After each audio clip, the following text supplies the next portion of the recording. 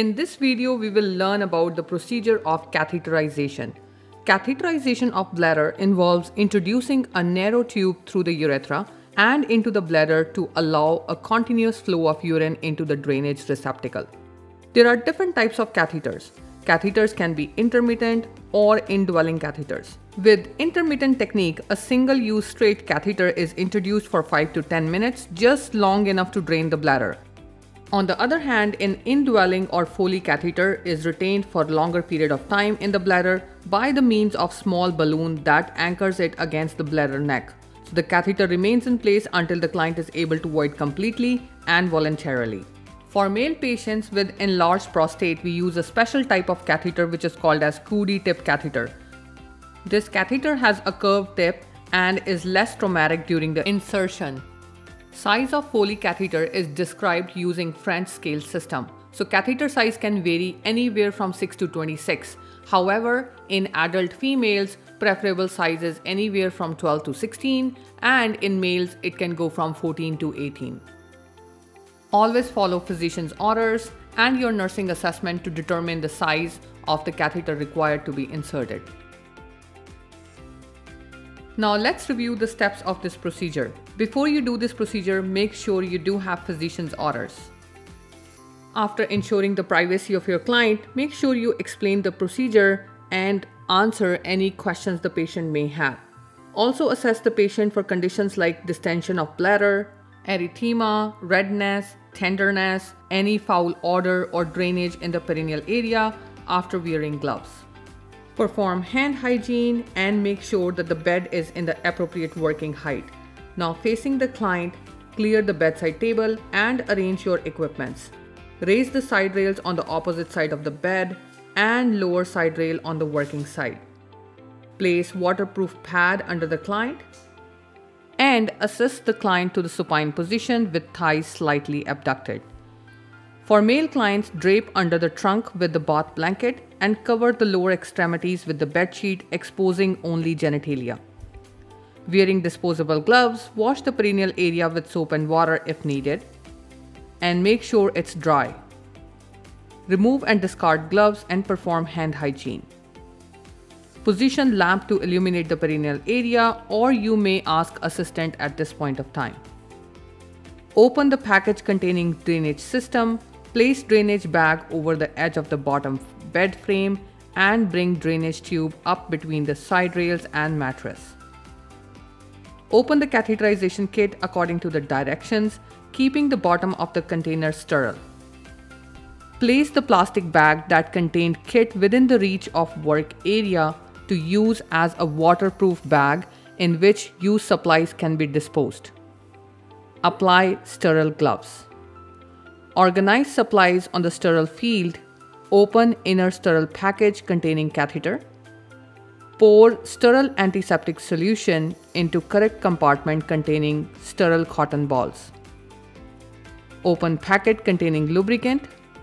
Remove specimen containers and pre-filled syringe from the collection compartment of tray and set them aside on a sterile field.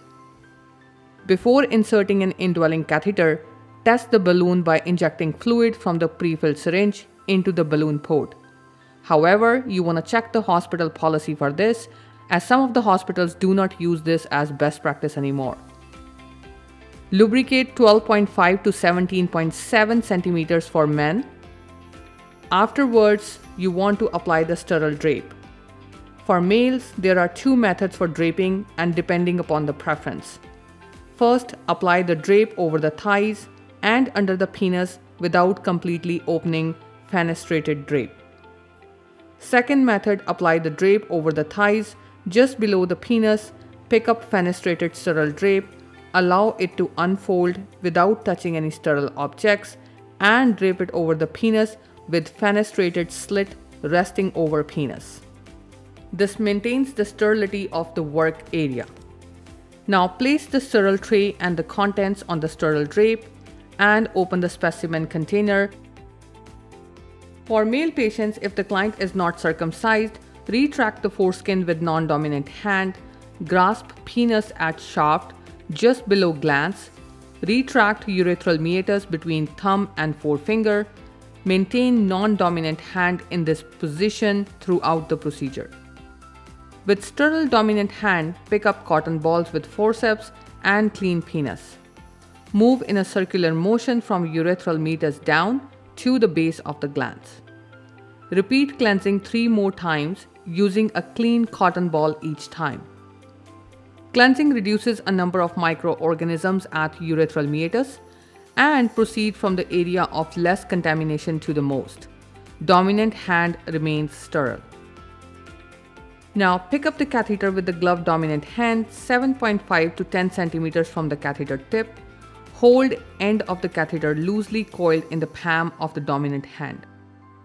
For male patients, lift the penis to position perpendicular to the client's body and apply light retraction. Ask the client to bear down as if voiding and slowly insert the catheter through urethral meatus. Advance catheter 17 to 22.5 centimeters in adult or until the urine flows out of the catheter. If resistance is felt, withdraw the catheter and do not force it through the urethra.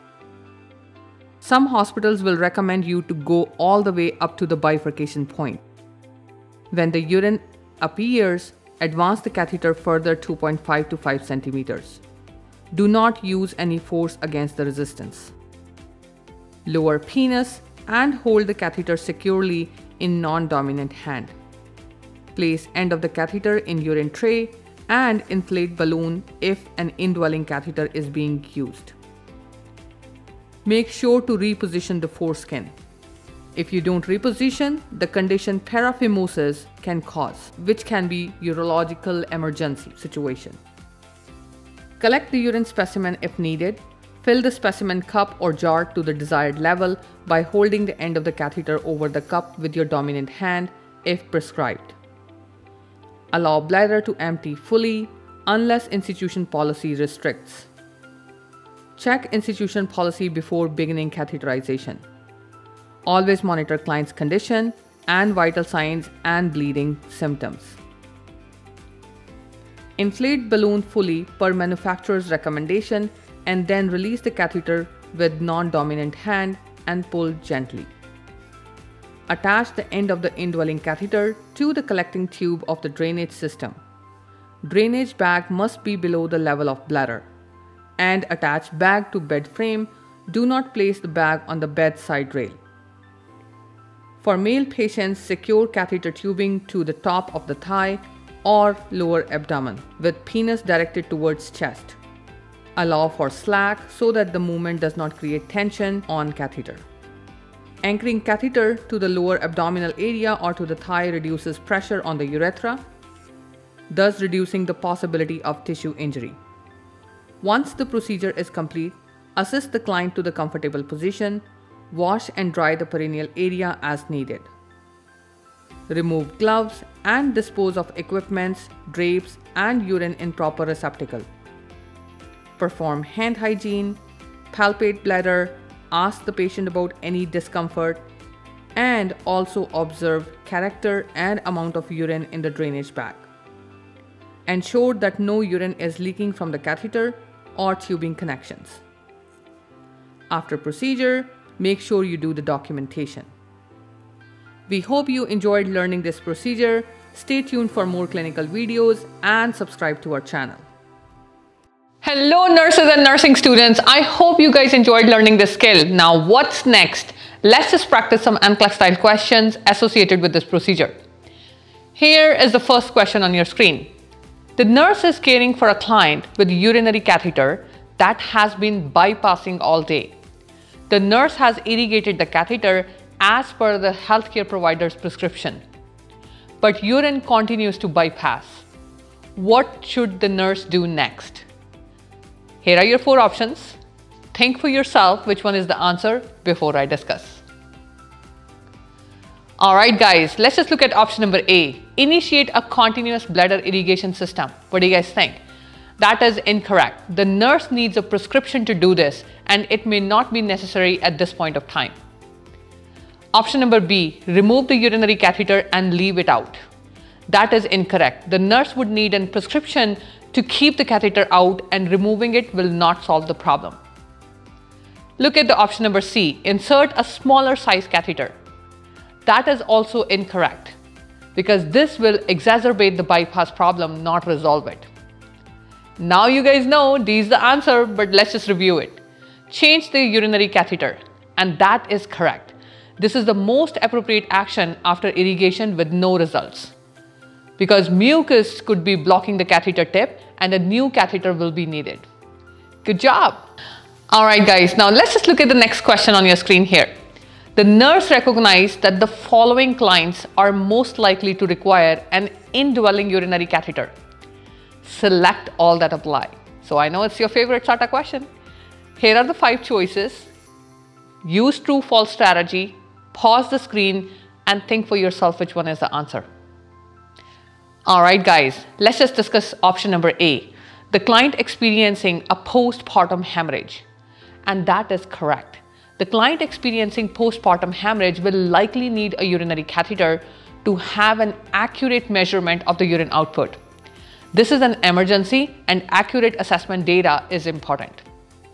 Okay guys, let's just look at option number B, and that is correct. The client undergoing a laparotomy and bowel resection will likely need a catheter inserted for bladder decompression preoperatively and to prevent urinary retention postoperatively.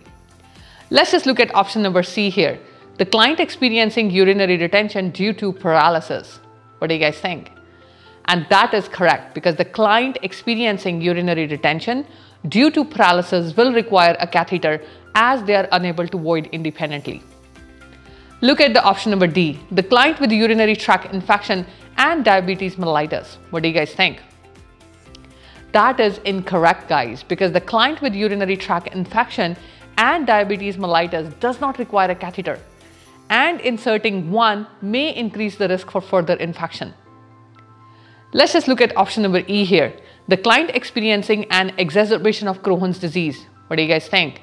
That is also incorrect because there is no indication that a client experiencing an exacerbation of Crohn's disease would require a catheter.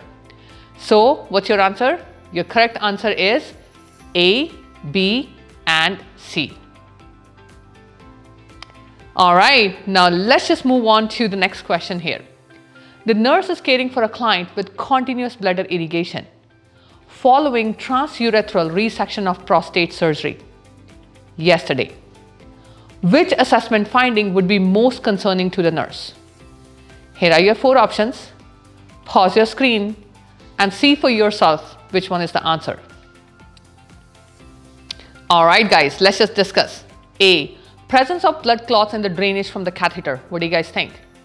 A is incorrect because blood clots are expected for first 24 to 36 hours post-op, and it's not a case of concern right now.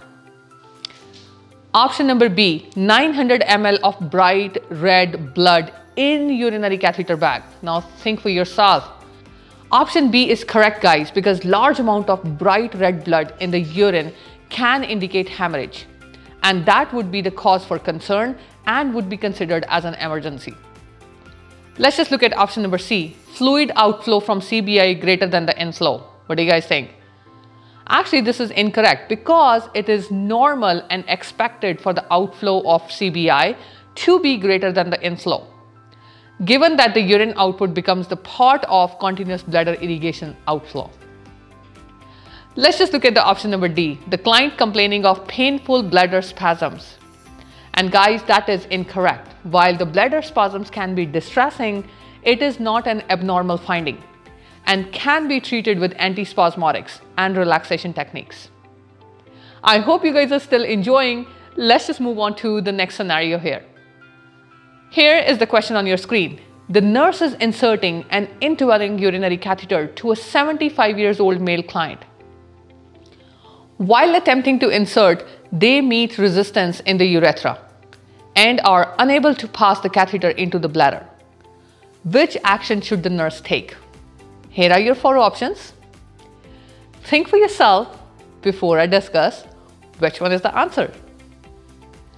Alright guys, let's just discuss. Option number A, applies less lubrication to the catheter tip. Do you guys think it's right? That is incorrect the catheter tip should always be lubricated to aid in insertion.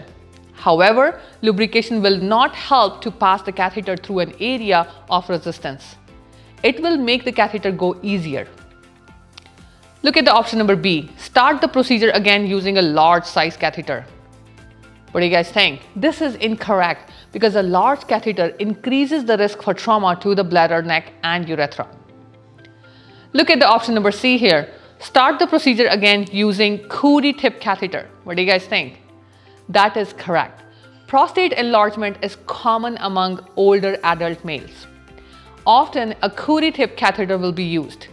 This type of catheter makes it easier to pass through the enlarged prostate, since it has a firmer and slightly bent tip.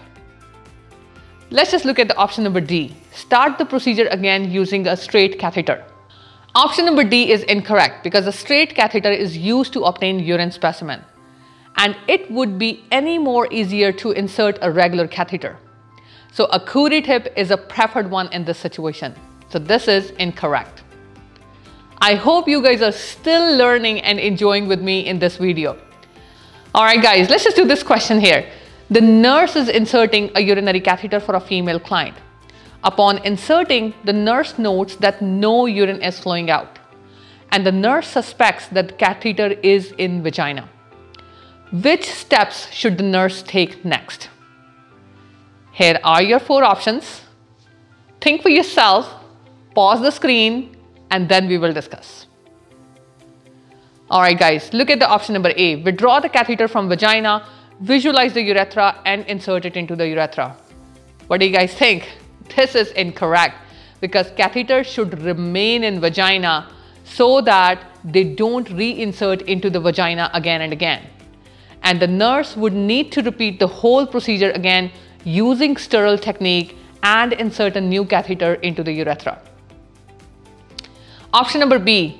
Leave the catheter in the vagina, clean the urinary meatus again and insert another catheter using a new sterile catheter kit. Well, this is correct. If the catheter goes into the vagina, the nurse should leave it in the vagina, then clean the urethral meatus again using another catheter kit. Reinsert the sterile catheter into the urethra, replacing the sterile gloves if they become contaminated. Then remove the catheter from the vagina after successful insertion of the second catheter. Let's just look at the option number C here. Withdraw the catheter from the vagina, clean it with a disinfectant fluid from the catheter kit and insert it into the urethra. What do you guys think? This is incorrect. The nurse should never remove the catheter and clean it and then reinsert it because you guys know catheterization is a sterile procedure. Look at the option number D here. Withdraw the catheter from the vagina, discard it, open a new catheter and catheter kit and begin the procedure again.